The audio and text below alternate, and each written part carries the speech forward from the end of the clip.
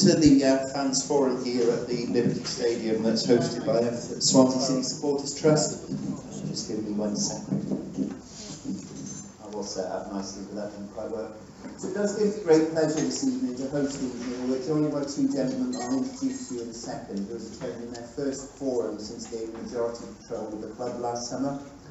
When we first raised the idea of this forum, it was our intention to invite all the shareholders of the club, but as the date grew closer, we made a conscious decision as a trust to keep the invite list much smaller for a very simple purpose.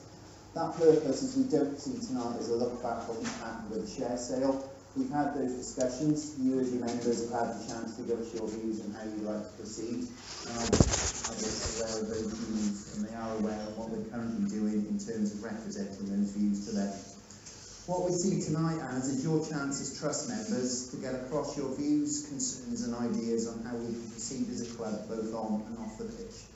I think it's fair to say, without putting too many words into the mouths of others, that the last couple of seasons have been a disappointment to us as Swans fans, that we failed to build the success of previous season and the joys of winning a major trophy and competing once again on the European stage. You will have seen in recent months, and evidenced by both the appointment of Paul Clement and our activity in the January transfer window, that we are building a working relationship with the other major shareholders in the club, and that is key at this point to ensure that we can do all we can to retain our Premier League status at the end of the season, and this forum tonight is simply the next stage of that working relationship.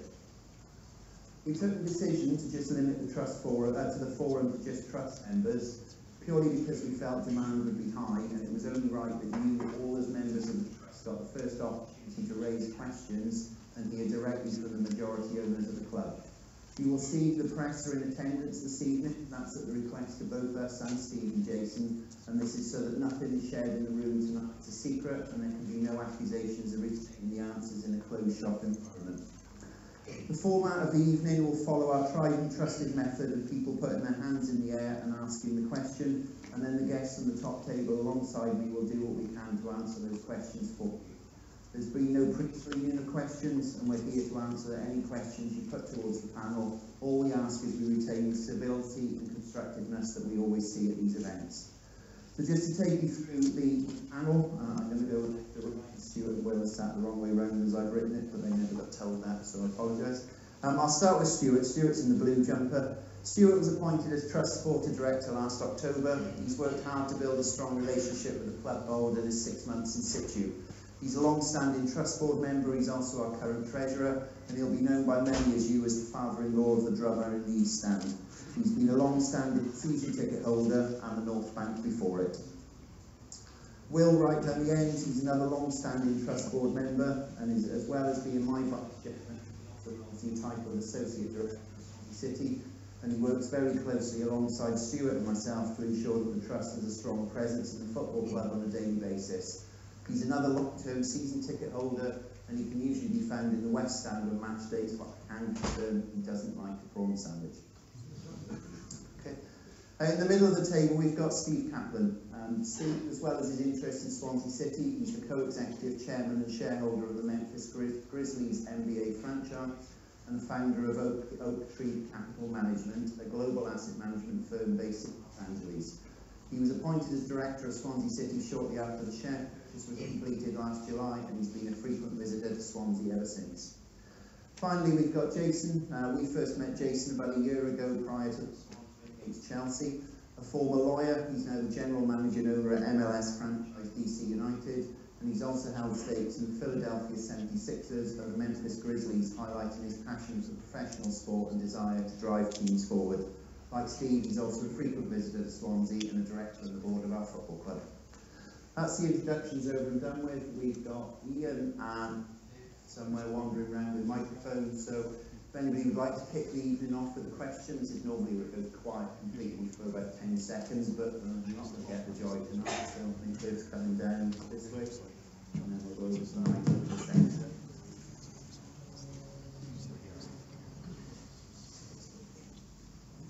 Good evening, gentlemen. The recruitment and retention over the last probably 24 months at the club has been at best haphazard, at worst negligent. I appreciate you weren't involved in the club for the majority of that time, but what can you say that you've put in place? What structures have you put in place to ensure that the future recruitment and retention of players will certainly be an improvement on what we've seen over the last couple of years? Thank you. Well, first of all, I just want to say thank you to everyone for coming out here this evening. It means a great deal to Steve and I to get in front of all of you, to talk about the club, something that you're obviously very passionate about, that we're very passionate about, seeing it succeed. And just the opportunity to meet many of you here tonight is a real honor and a privilege, and so I want to say thank you for taking the time to be here tonight and to talk with us. In terms of your question, certainly one of the things that really attracted us to the club and that we found very impressive was the long history of success. And I think you're right, there have been some stumbles along the way, and certainly in the last 18 to 24 months there have been player acquisitions and transfer windows that haven't been as successful as they had been before. And so one of the things that I think my partner Steve is very good at is working on best practices and the process by which decisions are made. And I will tell you, I think there's a tremendous amount of talent that I've seen in the club, starting with our chairman, Hugh Jenkins, towards our scouts and our personnel folks, in addition to our coaching staff. But tightening up the process by which we make decisions, adding new voices to that process and making those decisions, including looking at statistics and analytics in addition to old-fashioned traditional scouting, working all of that together and making the decisions on players is something that we think is very important. And our first transfer window, which was January, we were certainly led very ably by Hugh and the rest of the staff, but Steve and I certainly got very involved, and we communicated quite often. I did with Phil and Stuart about our plans and our strategy, and I thought that generally we were in the midst of a very difficult moment, certainly, and that's, I think, a bit of an understatement. And I think the process was a better process, that I think we helped to improve it. I think it's going to get better and stronger as we move forward. I think some of the decisions that were made in January are ones that are positive for the club, not only for the remainder of this season, but hopefully into the future. But it's something we're going to have a very keen eye towards, because for the club to continue to succeed, the competition is only getting stiffer and smarter. And we've got to get smarter and look for where we can have a competitive advantage, what kinds of players we can add. And we spent time today at Fairwood, the official opening of the new first-team training facility. And I can tell you that it's world-class, that it's very impressive, and that goes a long way with players. My background, something that Phil didn't mention, is that 10 years prior, I had been a player agent, and I had represented professional athletes. And I looked at what choices they had and advised them on where they wanted to continue their careers, where they could maximize their income, where they could maximize their opportunity to play and win. And I will tell you that facilities like Fairwood attract world-class players. So I was excited to see what they built and the investment that was made prior to Steve and I's arrival. But I think that's going to help us in growing our talent base at the academy level, into the first team, and attracting first-team players.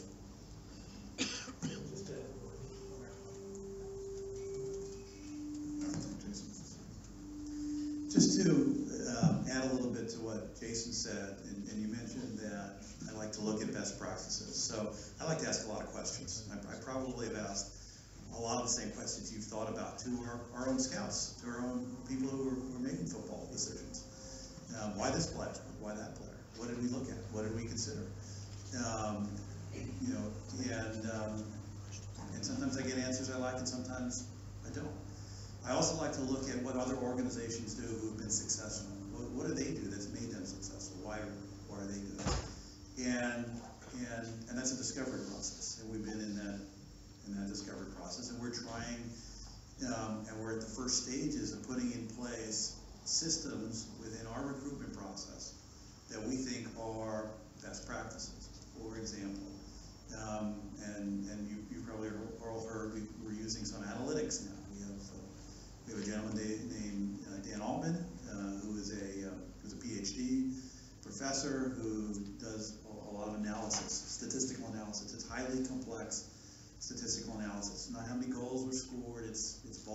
progression, it's a lot of things go into it. And in American sports, there's been a lot of use of analytics and things like baseball. We're a long way away in football from having great analytics. We're at the very beginning, but that doesn't mean we shouldn't be using them. And how can we use the analytics? Well, one way is we can identify players that we may not otherwise consider to take a look at. Not to be the decision maker, but there's a player playing in another league that's showing great analytics. Analytics that are consistent with the type of football we play. But we otherwise wouldn't have looked at that player. So now we need to put eyeballs on that player. We need to get scouts looking at that player. Then we've got to assess, well, what are our scouts doing? Who's judging the judges, right? How are our scouts doing? How are we assessing our own scouts? Do we have more than one scout look at every player before we're ready to make a decision? How many people look at that player? What kind of report do they have? Are the kinds of reporting that they're doing on certain players different than on other players? How can we systematically get that so it's consistent? That's not a guarantee that we're going to be right all the time. What we can do is increase our likelihood of being right, and it's really important.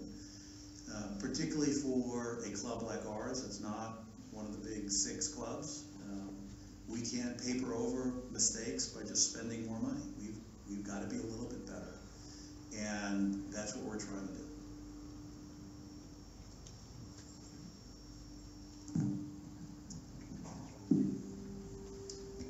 I've been asked to play nice, so I'll start off by saying good evening, gentlemen. And in the play nice, I'll keep it short. Ever since you appeared on the scene, one of the disappointments has been the fact that you've patronised us as fans. Never at any point have you told us what the real plans are for this club, how you're going to deliver them, what you're going to invest, and crucially what terms and investment is going to be in. You'll be here for 2, 3, 5 years. We've been here for decades, and we're going to be here for decades to come. We want to make sure that the club survives long after you've gone. So I'm asking you now, this is your opportunity. Lay a business plan in front of us. Tell us how you were going to invest in Swansea City and what it means for us.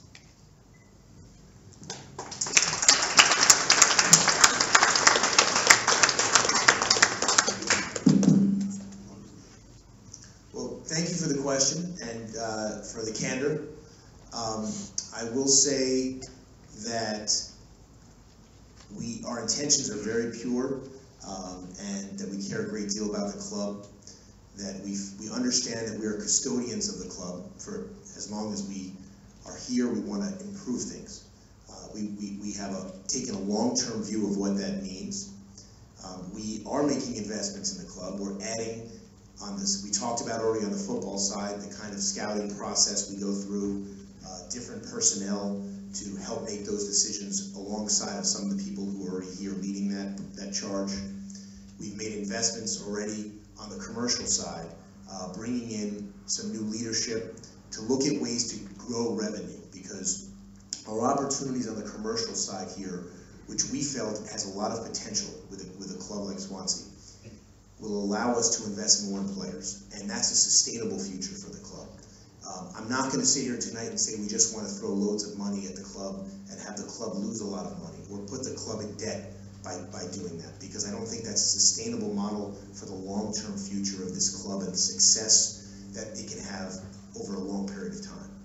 What I will say is that we believe that Swansea City football has not seen its best yet, and the best days are to come, that with our sweat and our time and our energy alongside of you as our partners, we can see a better day and even a brighter future. And that's going to come from hard work. There's no simple switch that we're going to pull. We did not come here to buy the club and flip it 6 months later or 1 year later and make a profit. We came here to add value. Steve and I both have an experience, not just as investors, but as operators, and trying to make a difference.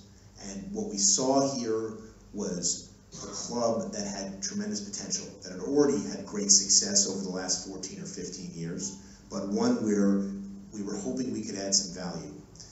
We believe that monetizing our business operations, the revenue, the brand of the club, this stadium in a better way is going to allow us to invest more in players and be more competitive.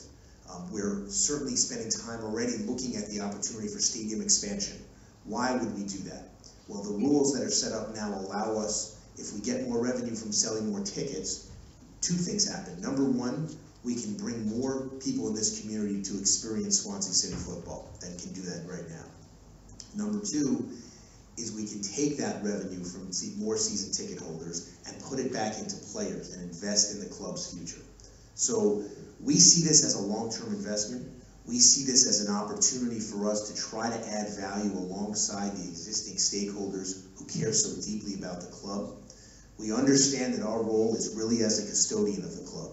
There's no real owner of Swansea City football, and you're right, the club will be here and hopefully in much better shape long after Steve and I are no longer here or have departed this world.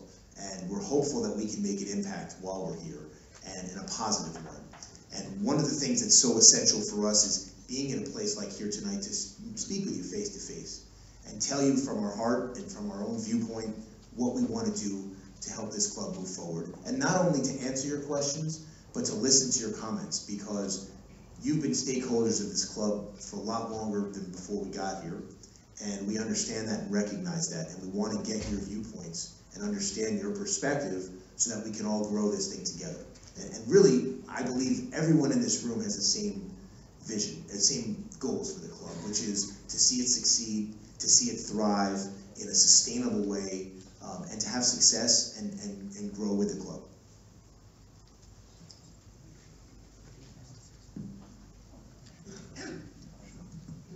Right, I've heard about all the plans for the future and expanding the club, and he wants to have more value and everything. Right, I'm just harking back to the 11 weeks disaster we had with Bob Bradley. And who, in their wisdom, was the person who appointed him? Because that's one of the most disastrous terms we've had in Swansea City Football Club. We were the laughing stock of the Premier League. If he hadn't been here for that 11 weeks, we wouldn't be counting every point now coming to the end of the season, and who were the people responsible for appointing him.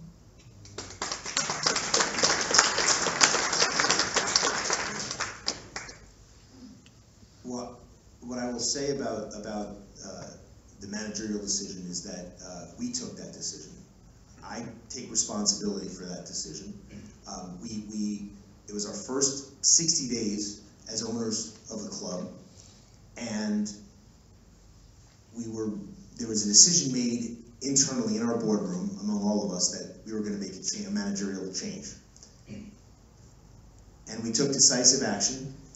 And for 85 days, we saw the action play out, and we worked very closely with the manager and the manager's staff, and the boardroom worked closely together.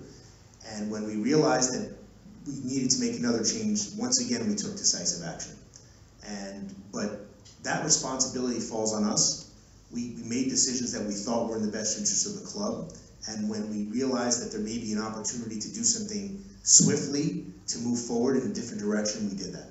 And I will tell you this, we will do our best to make decisions that benefit the club, and we're going to certainly make mistakes, and we're certainly going to do things that aren't in the club's best interest, but it will always be with the best intentions and with a lot of thought given to those decisions. But when we recognize we need to make a change, we're going to be decisive in doing so.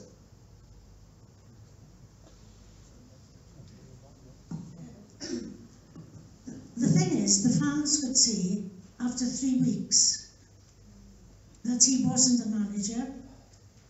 You know, he had somebody like Lorente on the bench, who we could all see was a footballer. You know, we've watched football for years. I've been a Swansea City fan for 45, 46 years. I could see that what he was doing, I mean, the man might have been a nice enough person, but he just did not have the knowledge of football at all. So I could not see why every week we were just getting worse and worse. So I just couldn't see why it was going on. I know he 85 days, but those 85 days ruined our season. Well, two things I will say. Is number one is that prior to Bob's arrival, the team was really struggling. So I wouldn't put it all in that 85-day period. We came into a situation where Steve and I arrived at the club basically in August when the season was about to start. And a few games into the season, there was a decision that was made that, hey, we need to change managers. And it all happened pretty quickly for us. And as we talked about, we do care deeply about having the right process in making decisions. But we also believe in being decisive. And when we recognize, as I said, after 10 or 11 matches, that it wasn't working, not only with the previous manager, but also with our second manager this season, we made a swift decision to change again. And I think that starting in 2017 thus far, yes, we've had some ups and downs, but I think things are moving in a positive direction for the club since January.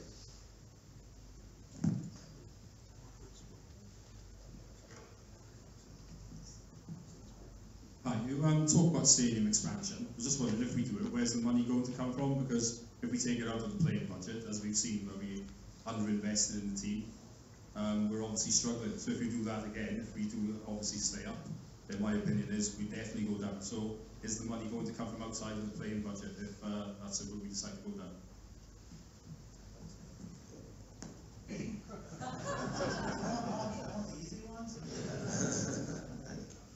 I didn't realize there was an open bar. I think I might have a beer.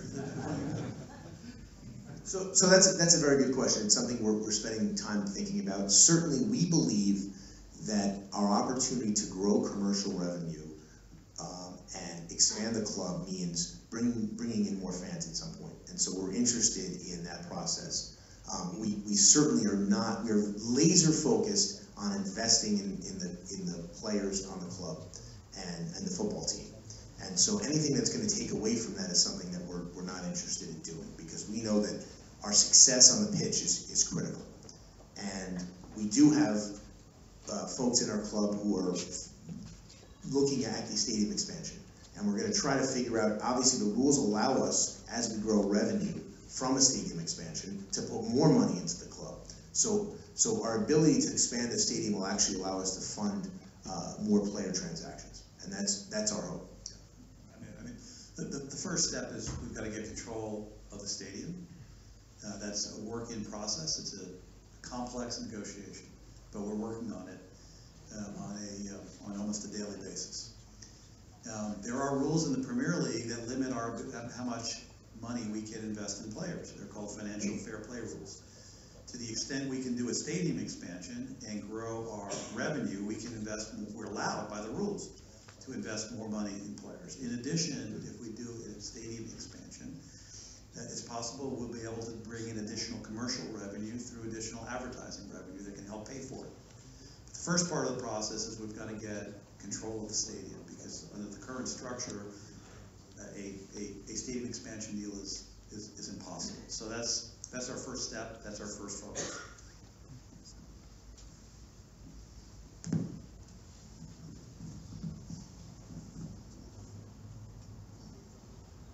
Hi, can you hear?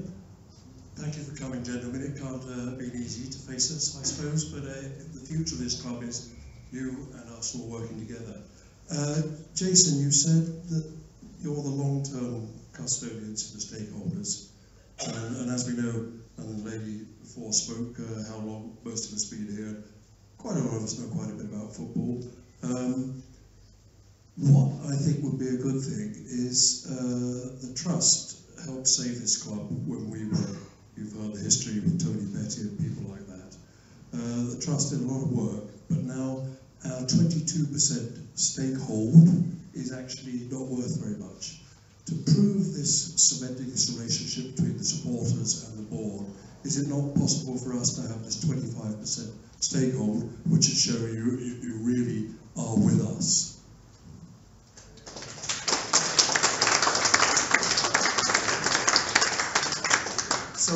So I think it's important, as much as we want to look forward tonight, to at least talk a little bit about the transaction that had us investing in the club, and to give you some clarity from our perspective on what happened and how we see that moving forward. And what I will say is, when we first learned of the opportunity to invest in Swansea City Football Club, we met with some of the shareholders, not including the trust.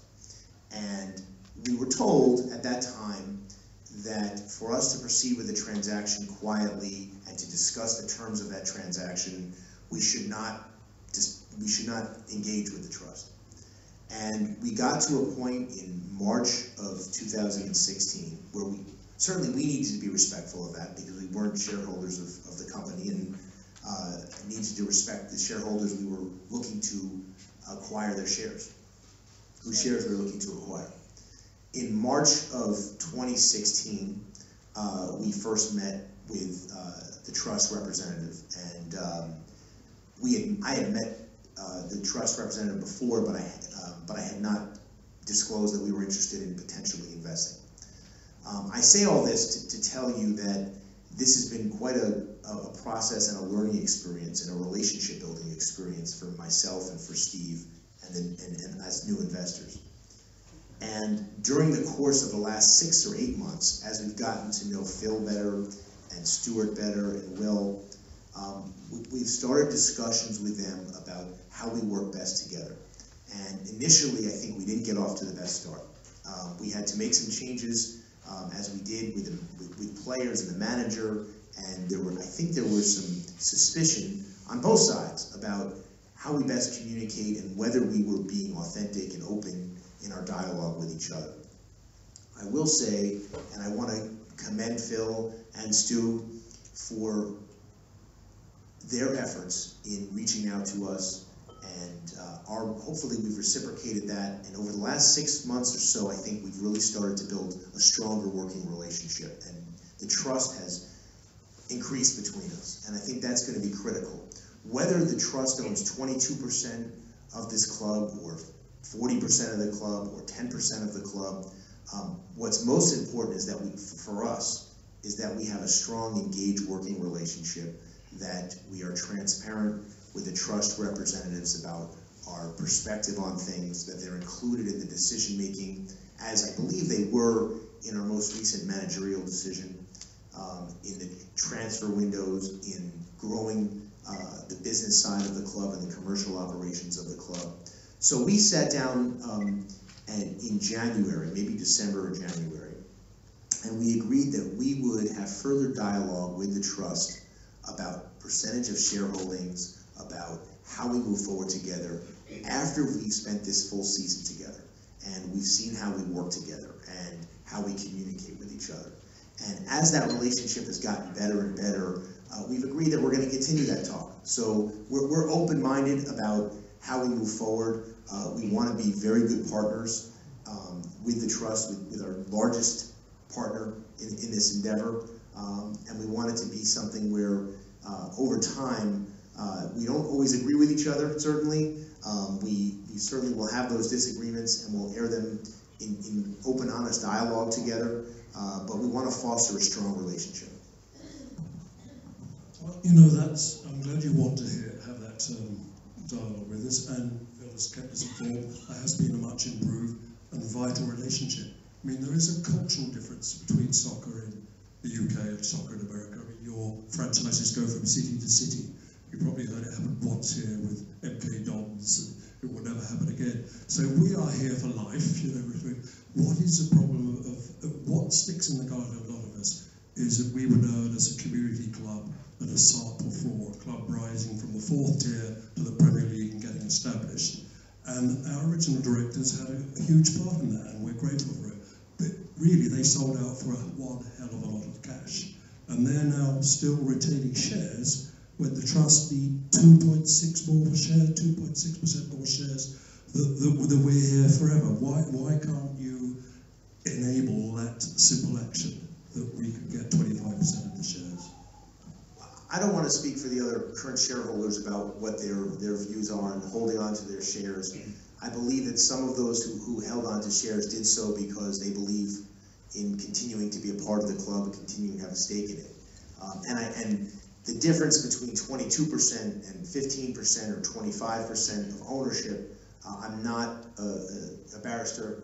I don't know British law, corporate law, but I do know that the trust is the second largest shareholder of this club, and they're vital in more ways than that to the success of this club, and that if we're going to succeed or fall, we're going to do it together, and we want to succeed together, and that I believe that if we all lock arms, the folks in this room who care so passionately about the club, the leadership who's sitting up here with us tonight, that we're going to have long-term success. And so to answer your question directly, I don't know the particulars of the percentage interest sitting up here tonight. What I do know is that you've got the two largest shareholders of the club in this room, and that's us and the Supporters Trust. And we all want to see this club succeed, and we all want to continue to see it grow and thrive. And it's a ruthless sport we're in. And we outplayed, I thought, our opponent on Sunday, and in the final seconds, we got fortunate that they didn't head the ball in to beat us. And if we're not aligned, everyone in this room, if we don't believe in each other together, if we don't have each other's backs together, then we can't reach our potential. And so I'm up here tonight sitting with Phil and with Stu and with Steve and with Will, and I feel as though we can have a bright future, and that future can be brightest if we all focus on our goals, our common goals, and our common objectives. Hi there, good evening. With regard to investment, I'd just like to know who are the people that originally contributed towards the 70 million buyout of the previous shareholders. There seems a bit of lack of clarity or transparency as to who the other sort of partners within your takeover team were. Yeah, I'm the largest shareholder, and Jason's the second largest shareholder, and we have complete control over our ownership group. The other two largest shareholders are members of the board, Romy Chowdhury and Bobby Heinrich. The remaining shareholders are small shareholders. They're actually limited partners. They have essentially no rights. They're largely friends of mine and Jason, who are private people who made modest investments alongside us because they're friends of ours. That's it. There's no foreign government or interest, or it's us.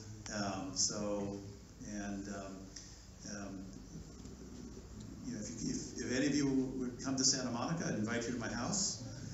I have he's looking at me like I'm crazy. I'm serious. I have for the matches that I'm not here for, I have watch parties. My friends who put some money in alongside, and it's relatively modest amounts, come to the watch parties, and we watch the games together. And they know not to speak to me during the matches because I'm way too stressed out. Believe me, we are living and dying with every one of these matches. We all are, and that's indeed that's part of the beauty of this sport. It's not fair sometimes. There's serendipity involved. It's beautiful, and there's no certainty of result. And you can outplay a team and play better football and not win. And a referee can make a decision, which all seem to go against us. I think we can all agree on that. Which I don't know if that's been true in years past, but I don't think we've gotten a call in our favor yet this year. I think we're owed one. But that's who we are. There's no hidden agenda. There's no big secrets here. Hi guys. I'd like to reiterate what was said earlier. Thanks for coming along and facing the music, as it were. I'm sure it can't be easy. Anyway, I was interested in your replies to a previous question from Steve at the back, and I don't think you actually answered it. You talked about the fact that you wanted to expand the stadium, and it was a complicated process in securing the control of the stadium before you could do that. But Steve asked you where the money was going to come from.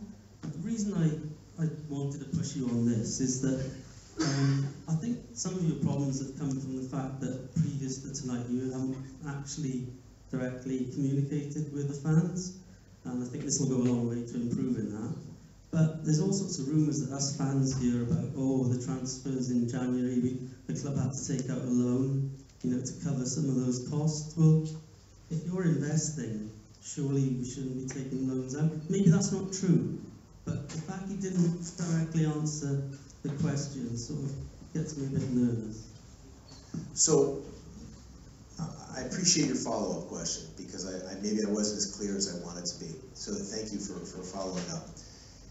When we invested in the club, we put zero debt on our acquisition. So we didn't want to leverage the club, we didn't want to put any debt on the club, because our long-term goal for the club is financial stability, continued financial stability. And there are a lot of investments that are made in sports clubs around the world where the investor comes in and says, well, I'll put up 10% of the capital and I'll borrow the rest against the club. And then you see the dangers in that. So we didn't do that at all. We put zero debt on the club when we made the investment. Certainly, we have a variety. One of the reasons I think I wasn't as clear in my answer is because we have a variety of options when it comes to stadium expansion. And the focus of those options is going to be what is going to put the club in the best shape going forward. Certainly, we believe the demand is there for the additional seats, so that'll allow us to build. We wouldn't increase the capacity of the stadium unless we felt that more fans wanted to come. So we'll have options in how we invest in the club, but I can tell you, and what I wanted to say was most important, is that one of the key advantages to expanding the stadium is the increased revenue that we can then put into more players. So what we recognize is that the heart and soul and the bread and butter of this club is its squad, and the squad having success on the pitch. And so everything we do is not to take away resources from that, it's to put more resources toward it. But in having financial stability long term, those resources aren't going to come from outside investment and losing money. They're going to come from the club growing its own revenues and reinvesting those revenues into success on the pitch. If I might want to add something, because I want to make sure that everybody understands the question on debt. And Jason was correct, we didn't borrow any money to make an investment in the club. We didn't borrow against the club's assets. This is not what people refer to as a leveraged buyout. It's not. There's zero debt. We do have a credit line because we get paid from the media rights from the Premier League 3 times a year. So in between those 3 times a year, when we get these large lump sum media rights payments, we have to pay all of our bills, like primarily player salaries, but everything else. So in the interim between those payments, we do a short-term borrowing, like every club, every business. We have a short-term borrowing line where we borrow for those expenses until that Premier League payment comes in, and then it's immediately paid down to zero. So I just wanted to clarify that as well.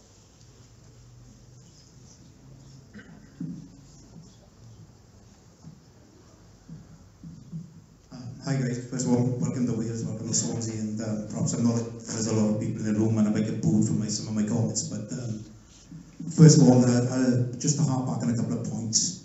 I think most of the people in this room have slagged off the previous owners over the last 24 months. I can't see anybody in here under the age of 16 to 20. Every single person had the option to put £50,000 in the club all that time ago. You've come in, bought them out. Good luck to them. Oh, don't do this, take me off. Since you've come in, to be fair, I think you've shouldered a lot of blame for what's gone on over the last sort of 24, 26 months. Where I sit, you've invested a lot of money into the club. Perhaps people don't see Lionel Messi on the football field, they don't see Cristiano Ronaldo on the football field, but I don't think they understand how much money this has already cost you before, moving forward. Let's hope that we can progress on that and go a little bit. The only thing, I'm more of a football boy, so the only thing I'm a little bit sort of skeptical on is this analytical computer thing of yours. We put Michael Laudrup in charge 12 years ago. People signed for the club, for Michael Laudrup. Let's not make no bones about it, they didn't sign for Swansea City. And then we moved on to Gary Monk, who probably wasn't known much outside Chile, and then we moved on to Bob Bradley, who probably wasn't known much outside KFC. But we've now got Paul Clement in charge, who I think we go back to the line of Michael Laudrup of the knowledge that guy must have is phenomenal. He's worked under some of the best coaches in the world. He's worked with some of the biggest clubs in the world. So surely we should be typing into his head rather than into a computer keyboard. He must know people that are in Bayern Munich's reserve team, Real Madrid's reserve team. Admittedly, the wages might be a little bit high on them, but surely she should be typing into his head rather than a computer keyboard and picking up the talent that way. Yeah, since I was the one that spoke about the analytics, I'll take a first shot at it. And I just want to be clear, the analytics are not a replacement for what Paul Clement can bring to the table. And Paul is very much involved, integrally involved. In fact, we had a 3-hour meeting with Paul as part of planning for the summer. I don't want to take too much of his time because we've got a really important match tomorrow night. But yes, Paul's contacts and relationships are important, not only his contacts with specific players, but when we identify a player, he undoubtedly, and in many cases already, will be able to reach an assistant coach from that club, who will be able to say, yeah, I know that lad, and he's great, and he's a real leader, and he's going to fight on a 50-50 ball. Or he might say, you know, that's not a guy we want. That's not someone who's going to put their heart and soul in, not someone who we're going to want in Swansea. The analytics don't tell us any of that. Paul Clement's relationships are going to inform a lot of that. And to the extent I suggested that wasn't critically important in the decision making and Paul wouldn't be integrally involved, then I misspoke. What the analytics allows us to do is have another check, to have another thing to look at, to help us make sure we're not making a mistake, because mistakes are too costly for a club like ours. Well, the way I would phrase it is that, let's say we've got 8 football people in the room who have decades of experience, and they're sitting around a table and we're saying, do we want Martin Olsen? Can we get him? Do we want him? You know, is it important to add him to the club? Well, now we've just pulled up a 9th chair, and it's someone who's saying, well, let me look at the data and give my opinion as 1/9 of this decision making, and help be a part of the discussion.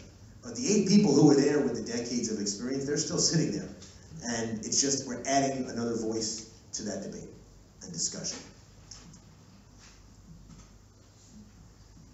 Gentlemen, welcome to Wales's only Premier League club.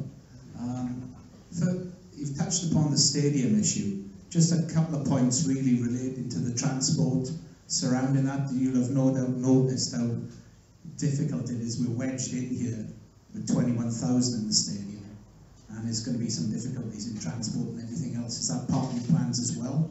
And secondly, are you in any position to sort of indicate whether we've got 8 games to go now? If we do go down, our capacity, we're going to get 13, 14,000 coming through the door instead of 21 next season if we are. Take that other route. Hopefully everyone in this room says no. So, number one about the parking, for instance, and the transport. It's certainly been a part of our plans. We had a meeting today with our team, our staff, to discuss that issue. So we're well aware that any discussion around the stadium, any discussion with the council, with the other stakeholders, it's important that folks can get here and get out of here after matches, and that there's a better process and a better opportunity to do that. So I appreciate that issue, and it's something we know, I've heard quite a bit about. Your second part of the question, I don't remember. Something about relegation, is that what you said? Yeah, saying the strategy, are we going to go ahead and expand the stadium if we're going to go down to the next level? And is that part of the plan? You're looking at plan A, hopefully we'll be here next season in the Premier League. Well, I will tell you this, we have no intention of changing leagues next year. And everyone in this room is focused on that. But our plans for the stadium are long-term, and our plans for the club are long-term, and we're going to endure challenges along the way. So we're not looking to change the stadium with an eye only towards next season. We're looking to make changes with an eye towards a longer-term future than that, certainly. And so, yes, we're going to have to factor in all the risks associated with where this club is next year and the year after and the year after that.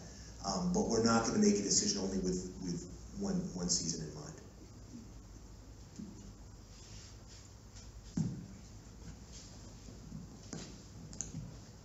I'd like to recommend everybody else's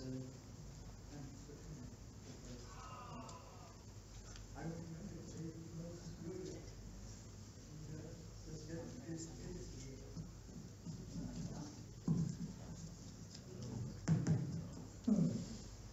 you nodded at me, so you heard it.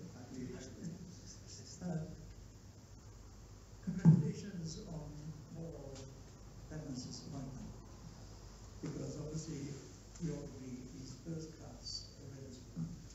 Whether well, whatever happened with your compatriot, we thank you for realizing your errors, and congratulations on learning so quickly that you got us a very good coach now. Congratulations on Lorente. But what about the other 15 million bench warmer we've got? What's his future? You know, I just thought that you'd try to get rid of him in the last window. Because you seem to just take him around in the coach, put him on the bench wherever you're going, and you know, he's cost us a fortune. So the other thing I want to echo what you said just before my turn came. Our top priority is to stay in the league, because I've been here for many, many years, and the 14,000, 15,000 is tops if you're in the championship. It just isn't attractive enough. The area will only bring in 14, 15,000. So any hopes of expanding the stadium is entirely new, focused on staying in the Premier League. And obviously, we all hope we will. I was here on Saturday, and I agree entirely with your summation. We should have scored a couple of times. We had a handball, you know. That's life in Swansea. So, overall,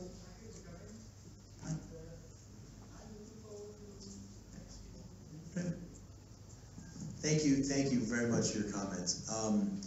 To answer your question on personnel, I think that there were some investments made certainly prior to our arrival and upon our arrival that were very good ones, and there were certain ones that haven't quite worked out yet, certainly.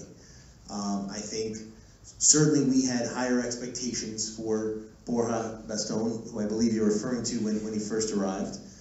He's still quite a young player, and he certainly showed the ability to put the ball in the back of the net when playing in Spain. He hasn't had a tremendous amount of opportunity here to play. And when he has played, we haven't gotten what we were hoping to get in those short periods of time. But one of the reasons he hasn't had the opportunity to play is that we've been playing Lorente up front. And he's been quite productive for us. So the question with Bastón will go on until the off season, and we're going to have to evaluate what's our best path towards most efficiently using our resources to put on the pitch players who help us win.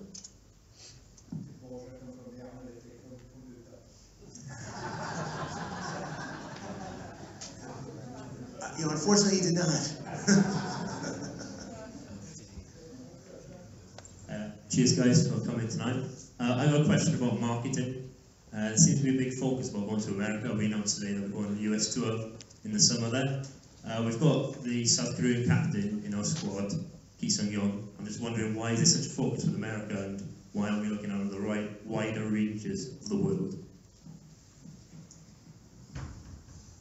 Certainly Korea is an area that we should and will be exploring, as long as Ki is on our squad.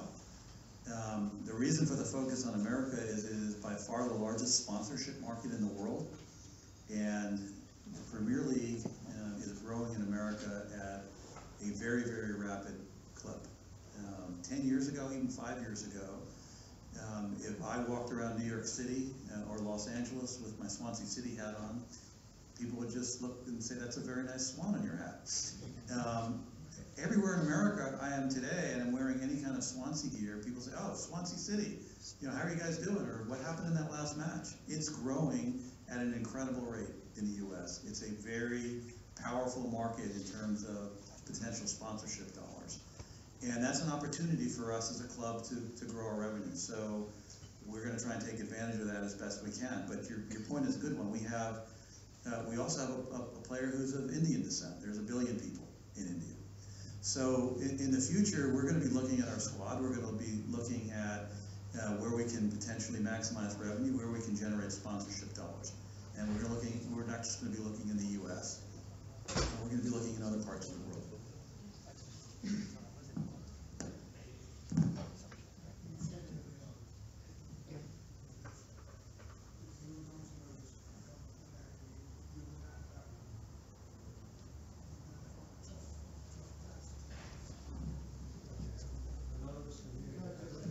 Let me just, General said that we came here to try and add value, and it's going to be very tough if we go down, and I think that's a fair comment, because all of this commercial revenue, the interest in the United States, the interest in potentially Korea or China, in marketing dollars, that's all dependent on being in the Premier League. The Championship is a great league. There's a lot of interest in the United Kingdom, but not really outside the United Kingdom. It doesn't have the worldwide interest. So, and the reason it's such a good point, such a good question, is our first priority, number one, is got to be performance on the pitch. If we don't perform on the pitch, we could have the greatest ideas, we could hire the greatest marketing people, we could make really nice presentations, and it won't be worth that much. We've got to perform on the pitch. You bet. You bet. I've been told that from the players. Well, they should know from their contracts, because most player contracts have relegation clauses in them. You can always get one, possibly two bad players on the bench, but when it's a whole team, there's something wrong somewhere. I'm going to say this about our squad. I think we've got a really good group of human beings. You may not always love the way they play on the pitch. They're a really good bunch. There's not a bad seed among that group. They're really, really, really good lads. And Jason and I've got to know quite a few of them, and they're gentlemen. Maybe sometimes gently on the pitch, and maybe there are times when we need to, a little bit more fire. But they're really, really good lads, and I'm proud of that. Well, thank you, Steve. Is there a question now, gentlemen, the back of the hall? I feel like I'm repeating what's already been asked, but with regards to the stadium expansion, it's not going to happen. We are staying up, and you just said that it's all dependent on whether we stay in the Premier League or not. If it does go down, you're not going to get the revenue to invest the way that you want to invest, because you're not going to get the ticket sales. So how are you going to invest in the squad strengthening? Are you going to do the parachute payments? How are you going to invest if that does happen? Because it's all well and good saying that we aren't, but if, what happens then? What happens next? Because you're saying that you're going to expand the stadium and you're going to get more revenue from ticket sales, but if that doesn't happen, then how are you going to invest further? It's a good question. So, first of all, I think you're absolutely right that our opportunities for growing our commercial revenue are going to be dramatically hindered in any time that we're no longer in the Premier League, whether it's next year, the year after that, or beyond. So what we've spent a lot of time discussing is our movements in the event that we are relegated this year or any year in the future. How do we optimize our resources? And that's going to mean being very strategic about the parachute payments, being very strategic about the players under contract on our roster, figuring out who are the players we need to add and maybe some of the players who need to leave us. And we're going to pour our attention and our focus and our resources into getting back up. And that's going to be our primary focus. So yes, there's great opportunity here from commercial revenue expansion. This is a club that spent the last 6 years in the Premier League. But we've got to succeed, as Steve said, on the pitch. And if we are no longer in the Premier League, our primary and our secondary and our tertiary focus is going to be getting back there and figuring out the kinds of player decisions that can be made to do that. And I will say this, I will give credit to members of our staff and our team and our leadership like Hugh Jenkins, who got us here in the first place, because it's an unbelievable track record of success that this club had for a long period of time. And there were many people that were important in that success, and many of those people are still with us. So we've got a great deal of knowledge and knowledge base to draw from and leadership to draw from, but we're going to use all the tools in our toolkit to get back up to the Premier League in the unfortunate event that we're relegated. Good evening. There's something you said that worries me. I'll start by saying that the previous board of directors did a fantastic job getting us to where we were and getting us into the Premier League. But it's been alluded to several times tonight how the decisions that have been made in recent years, particularly on the player recruitment front, have been nothing short of appalling. You then went on to say that these shareholders, the leading players in this board of directors, approached you and specifically asked you to exclude us from that process. You're now saying that they've shown great leadership over recent years. I'm sorry, that doesn't fit with me. If I was in your position, I wouldn't be trusting these people, and yet they're still there.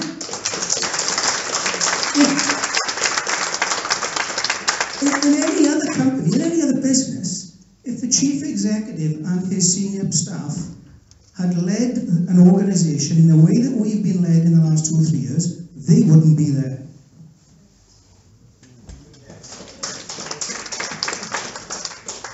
Well, you know, I will say that first of all, I believe, as a third party looking on, that it would have been beneficial to engage the supporters' trust as a shareholder in the process earlier. That being said, you know, the first meeting we had with the trust as shareholders was in March of 2016, and we consummated our transaction for about 4 or 5 months later. So there was some period of time where there was dialogue. The praise that I gave to the leadership of the club is because I believe over the 12 to 14 year period, in terms of success on the pitch, I think it's very hard to argue with the success this club had and where it came from in the lower leagues, moving rapidly up to the Premier League. We all know that story. Jack King is saying pitch is rubbish. We know that story. We know better than anybody how we moved up the divisions. The way that those shareholders have sold the club, and the way that you acted in buying it, and for a period after that, is not particularly good. It's not particularly trustworthy, and it's the elephant in the room here tonight. But guys, you really like them all, and I really want to like you. You're very charismatic, and I really want to believe in you. But still, every time we ask for some real facts, you're very evasive. Honesty is as honest as good. Yeah, so what facts would you like to know, sir? Why you colluded with the sellers to the trust today, and why you went ahead with a sale that was against the shareholder agreement. It hadn't met with the requirements, the legal requirements of the shareholder agreement. Now you talk about heart and honesty. How can we believe when you excluded the people who would be your main shareholders alongside you. We can't believe that, and you've got a big job making to believe that. So I will say this, I would, from our perspective, okay, and if you put your, I'm doing our best, as best as anyone can, to put myself in your shoes, and I understand your frustration and your hurt as best that I can. I didn't experience it, but I want to do my best to put myself in your shoes. In my shoes, I came to as an outsider to a club that had an exciting history, a lot of potential. Steve and I talked about what a great community this was, and we said, wow, what an opportunity this would be for us to invest in this club and grow with the club. And the majority of shares were held by shareholders other than the trust. And there was a chairman, and we engaged with the shareholders of the club, who owned almost 80% of the club, and we went through the processes they thought they directed us. Now,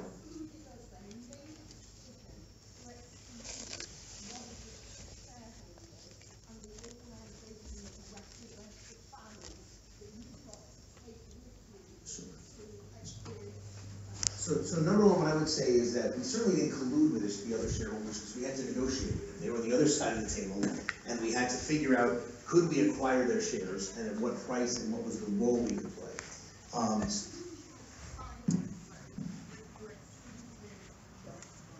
So in March of 2016, prior to us having a deal with any shareholders, we met with the Supporters Trust. In August of 2016, the end of July, early August, 4 or so months later, we consummated a transaction with those shareholders. So yes, there was a period of time prior to March of 2016 where we were getting to know shareholders, and we were around the club. I was learning about the club, learning about its history, learning how it was run. But the first day that we formally told the Supporters Trust that we were interested in acquiring the shares, 4 months went by before we closed the transaction to buy those shares. So I just want to make sure that from our perspective, maybe 4 months wasn't enough time to communicate with the Supporters Trust prior to investing in the club. Maybe we should have been 6 months or 8 months, but we certainly were communicating with the trust prior to making any investment in the club. So much before that, which the trust was excluded from. For instance, we may, in the situation where you may be very nice now in the situation that we're in, while things are a bit in the air legally, but who knows what will happen in future from people who excluded the trust. Now, we may have wanted to sell our shares. It may be a position that, because we can't do much to affect the club, we could do that just as a fans group and not as shareholders. And we've been disadvantaged because we've not had the opportunity to sell our shares at the price that everyone else has. Because we could put that money aside and maybe save the club in the future if needs be. Well, you went ahead and, you say all the right things, and I would expect nothing less from the two of you. And that's no insult or anything, but you're going to say the right things, aren't you? But obviously your interest is doing the best with the club that you can, and that's great for us. But you're going to have a get out if things go wrong, and that's when it comes down to us, the trust. But we've been disadvantaged because we weren't given first refusal, for instance, on if we wanted to buy more shares, which was part of the shareholder agreement. And you knew that, didn't you? You knew about shareholder agreement. So, number one, as soon as that meeting was held with the trust in March of 2016, I met with the lawyers for the trust, and I said, would you all be interested? We're 4 months away, maybe 3 months, 6 months, I didn't know at that time, away from the transaction. Are you interested in us acquiring your shares as well? So I did ask that question, and there were 4 months that went by before we consummated a transaction. That's number one. Number two, without getting into the details that, as best as I recall them, we were not aware of any other arrangement or shareholders agreement with any other parties. We approached the shareholders to acquire their shares, and when we did that, we were not aware of any other arrangements binding the parties. So you were totally unaware of the shareholder agreement? You knew nothing of it? It was represented to us that there was no shareholder agreement at the time that we came in to acquire the club. But you knew there was one, that it was told to you that it wasn't valid. Is that correct? Or are you saying you didn't think there was a shareholder agreement at all? Yes. So you'd never heard of a shareholder agreement? So we had heard rumblings that there were different agreements between the parties. We'd never seen the document. And we asked to see it. Sorry, I've got to come back. I mean, we seem to have digressed quite a bit from the point I was trying to make. My point was, the people who were leading the board of directors previously, we've just talked at length about that and the way they acted. My question to you is, how can you now put faith in those people who have made bad footballing decisions, bad management decisions, and whether it's legally correct or not, they morally was wrong in going to you and asking you to exclude us from the negotiations? How can you put faith in them? That's my question. So, number one, I think there were mistakes made in the acquisition process, and certainly looking back now and knowing some of you all, not all of you, but understanding your perspective, I would have liked to have engaged earlier with the trust. And so I don't want to speak for the shareholders and what their perspective was on that, because I don't know exactly. But I do know that for more than a decade, those shareholders led this club to great success, historic success. And that's not fictitious, that's just the facts of watching the club and how it rose in the different leagues. So yes, do I think there were mistakes made in the last several transfer windows? Sure. I think there were some big successes as well. I think Alfie Mawson was quite a find. I think some of the moves that were made in January have worked out quite well. Do we think we can improve upon the process of making those player decisions? Yes. And we're hoping that we can do that. That said, I think there's a tremendous track record of success if we look at the body of work over 14 seasons. And in some ways, it's unrivaled. And so I don't want to be hypercritical of a few transfer windows or a few player decisions, because if we took the totality, if I said to many people in this room 15 years ago, let me tell you what's going to happen to Swansea City Football Club, the club you love so much, and you're going to rise to the Premier League, you're going to spend 6 or 7 years in the Premier League, I think people would be pretty happy with that story. And some of those shareholders who put their sweat and their lives into building this club, I think they deserve some respect for that, regardless of the separating the transaction and the decisions that were made in our investment in that transaction. I lost all respect for those people. I lost it all. And I'm not the only one, I'm sure. In the end, that's all they wanted was money. That's all their concern was. And not just the last 2 or 3 seasons, the last 4 or 5 years, the number of businesses where they held, that they supplied Swansea City. It became too corrupted in the end. And got nothing for it. They did it for the love of the trust. Or people have sold shares for next to nothing. Good people who really care about it. Sorry, can I just... Hold on,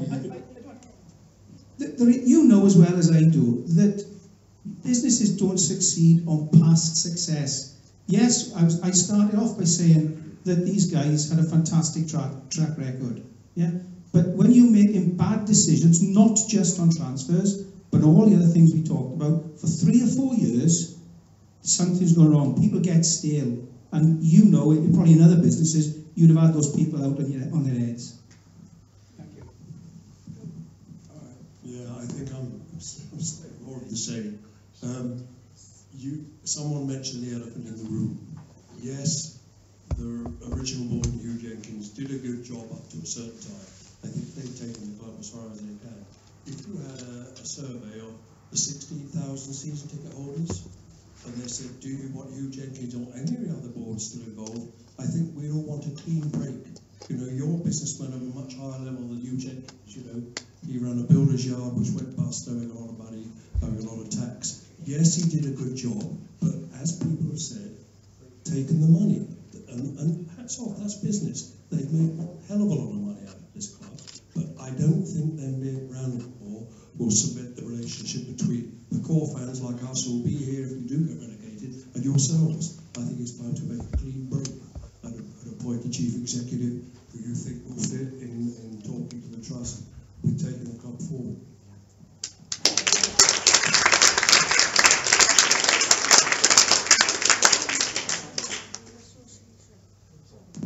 Does anybody want to raise a question? Can we do it in order and speak into the microphone and not just shout out? Because part of the room can't hear the other part discussing things.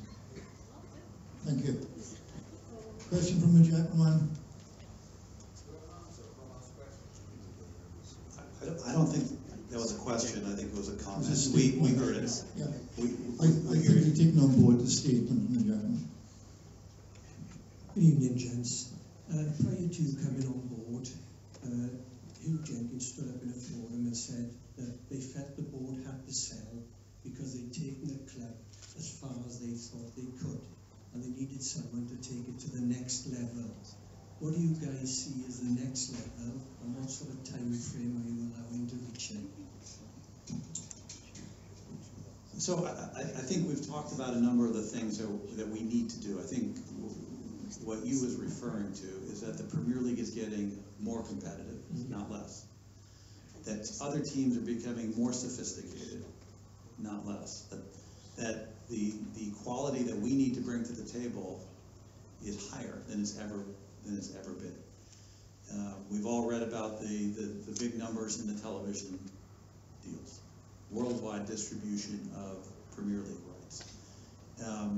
Every team in the Football Association has set its sights on being in the Premier League.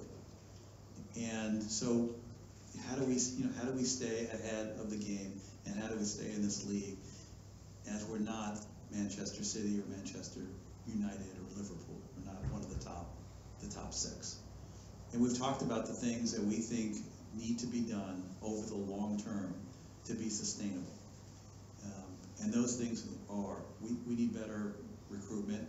We've got to do a better job of it, no question about it. Two, we've got to build revenue streams so that we can increase the revenue that we have to invest in players and facilities and academy. We need to make our academy, we've got great facilities now. I know a number of you have seen the academy facilities. We talked earlier about creating tours over the summer for the training facility we've created. These are world-class facilities. We need to continue to build our academy. It's a relatively young academy. We haven't been around as long as Tottenham, which has a number of players on their squad who came through their academy. We have one of their players on our squad, Tom Carroll.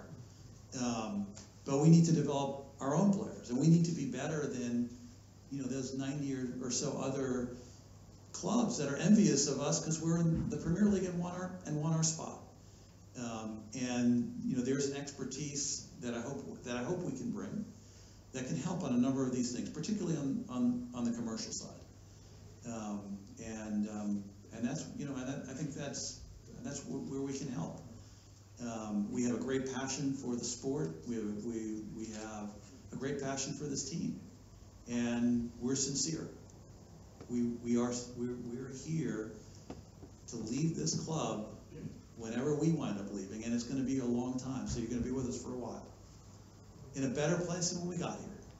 That's what we need to do. That's our mission.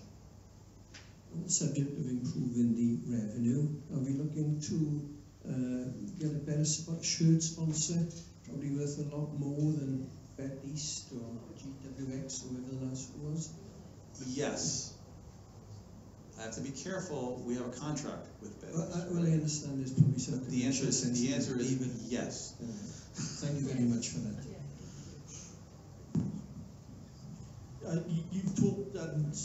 you've given the sort of rallying call about us, arm in arm together to make this club successful. But realistically, how can you do that with the selling shareholders still there on the board? What happens, for instance, if the trust does go ahead with legal action against them?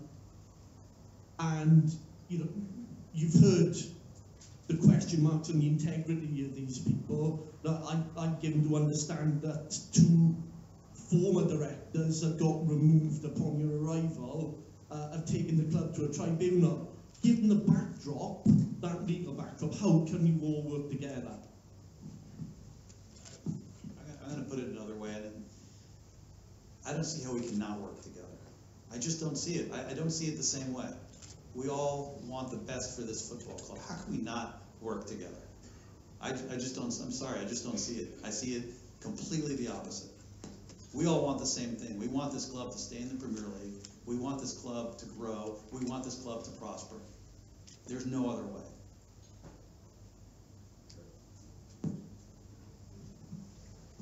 What's the long-term future for Jenkins? Because obviously he's made a hell of a lot of money. Is he just here on a short-term thing, just to smooth it over for a couple of years and then going to retire into the sunset? I mean, can you sack him in theory? Because obviously you are the majority shareholdings. What is he going to be here long-term, do you think?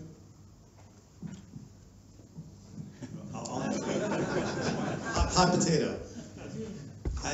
Look, I'm going to tell you exactly what I think. I've now worked with you I've known him for a year. I've enjoyed working with him. He cares about the club deeply. Not all his decisions are right decisions. Not all my decisions are right decisions. Not all Jason's are either. But he cares deeply about the club. I agree with what Jason said earlier. I think he was instrumental in getting the club to where it is. We've all made mistakes along the way, but you is our long-term partner, and I've enjoyed working with him. He's been very open to new ideas, and he's been great to work with. So the answer is yes, I expect you to be here a long time. Oh, hi there. Just to cover sort of a topic that's kind of come to you earlier, when you mentioned that you were in this stage of being taken over the club, you mentioned that to sell shareholders asked you not to engage with the trust. Long shot, are you able to name those 2 shareholders? And B, did that not raise alarm bells with you with regards to, is this something underhand going on here? I will tell you this, I don't think my perspective on it at the time was that they weren't sure they really wanted to sell, and they didn't know if we were going to come to terms on a suitable arrangement, and they didn't want it in the media. And I think they felt like, and I don't want to put words in their mouth, but the sense I got was they said, listen, before we ever transact, you're going to have to spend months talking with the trust. But let's not put this in the newspaper, because there had been a prior potential transaction that I think that had gotten a lot of media attention locally. And what they told me was, listen, let's figure out if there was any terms that would make sense for you to come on board. And if we arrive at a potential opportunity and solution where you might come on board, before we commit to it, you need to meet the members of the Supporters Trust. And I took that at face value and went through the process of investigating the club and learning more about it, coming to some matches, talking with Steve about the opportunity. And when we thought we were close to putting something on paper and making an investment in the club, we all stopped and we met with the trust. I just, probably from a trust perspective, and this one I don't necessarily want to curtail all questions on the ownership, but I think in fairness to Steve and Jason, they answered their viewpoint in terms of why they kept us out of the transaction at early doors. So I just want to remember, maybe we can move on to sort of future subject. It's a valid point. I think from my point of view, I completely understand that feelings are running high, etc. I'm just sort of trying to keep the discussion flowing, perhaps. 5 more minutes still. Okay. So maybe we can have perhaps 2 more questions, perhaps. Welcome guys. First of all, I'm looking forward to coming to Santa Monica for one of your parties. So I've already booked that one. I'm waiting for him to offer the private jet. Phil Sumner's trust pay. A quick one around, somebody mentioned earlier about the fact that you wanted to add value, and naturally as any businessman, the long-term aim normally is to make money. I know you said when you first took the club on that wasn't your biggest priority, but where do you see the opportunity in 3-5 years time, whatever the exit plan is? Firstly, where do you make your money out of it? Because I don't think there's anyone in the room who would begrudge you making money if you made the club successful. And to ask quite a crass question, is there a plan over the next few years to take dividends out of the club or consultancy fees of the type we've seen from other ownership, other American ownership, without trying to stereotype? Is that something that's on the agenda? Or? Well, we're certainly, there's no plan to take dividends this season. Moving forward, and even beyond that, moving forward, our plan is to grow the value of this club. What does that mean? It means #1 performance on the pitch. It means enhancing its reputation, its culture, its recognition both here and abroad. It means having a great partnership with our ownership partners. And it means that whenever the moment comes in the future, hopefully it's a very long time, we look back and say we're leaving this club in a much better place even than when we found it. And if that happens, if those things happen, I think we'll all be happy and we'll all prosper in terms of the success that this club has. So that's really our plan. I've been involved in professional sports teams and management and ownership for quite a while in different leagues. And I love the competition. I love the engagement that a community has in a sports club. This one is very special and unique to its fans, to its supporters. And the reward we're going to get is if we can continue to have greater success. So that's really our focus.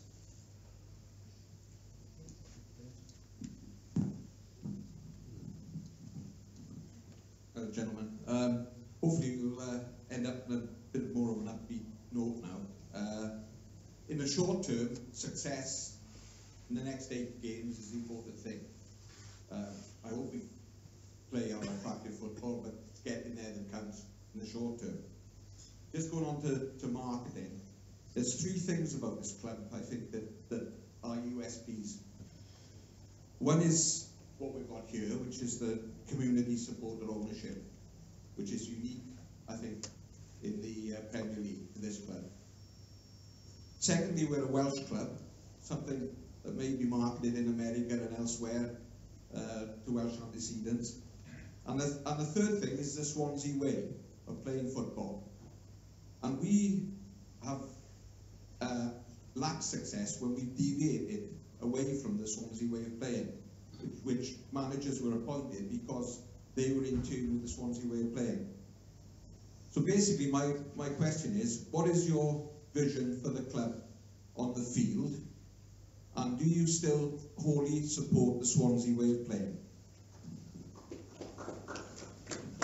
Yeah, I think that's one of the things that attracted us to the club, because, and I think it also goes to how we recruit players, because we need to recruit players that fit our system. Someone might be a good footballer, but doesn't play well in our style. So part of our process needs to be finding players who can play well within our style, and that's attractive football, passing football, and it's a style of football that I believe Paul Clements wants to play. And it may not be perfectly attractive for the next 8 games because we're fighting for our very survival. But yes, absolutely, 100%. The Swansea way, the style of play, the attractive style, not playing direct football, kicking, like it's done in the championship, kicking the ball the length of the field with, a bunch of 6'5" guys trying to, block the ball. That's not how we're going to play football. Let me just say, but there is one 6'5" guy on our team right now that we really need. I just want to say thank you. I believe that was the last question. It's really been an honor to be here, to face many of you for the first time, to see some familiar faces that I've seen around the Liberty, and I'm hopeful we can do this again in the future. And whether it's an upbeat question or a tough question or a tough comment, we want to hear them all, because you're never going to be 100% happy with everything that we do. I can promise you that. But I want you to know from our hearts and from our minds that we're here in unison with you to see this club succeed, and that sometimes we need to be in a room like this, the shareholders, the people who care most passionately about the club, to air our differences and to air our grievances. And I want us to come out of here tonight more united than we were, to take on these next 8 matches together, to be ready for the future in this off season and to next season together, and to have more forums like this, where you can complain about things you don't like, and we can complain right back at you, because we all care so passionately about this club, and we want to see it succeed. So I just wanted to thank you, because it was really an awesome and inspiring experience for me to be here with you.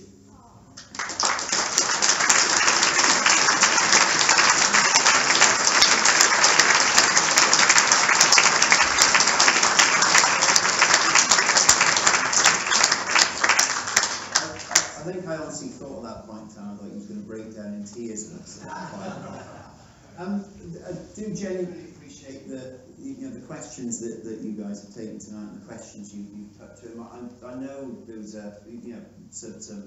still some high feelings in terms of the way that the shares were purchased, etc. And I think you heard from both Steve and Jason that we've agreed to look at that again at the end of the season. That the focus for everyone involved in the football club at the moment undoubtedly is the 8 games we've got remaining this season. We are not safe yet. We need to get enough points, and that starts tomorrow. So all I'd ask of anybody at this point in time is let's just all be together for those 8 games.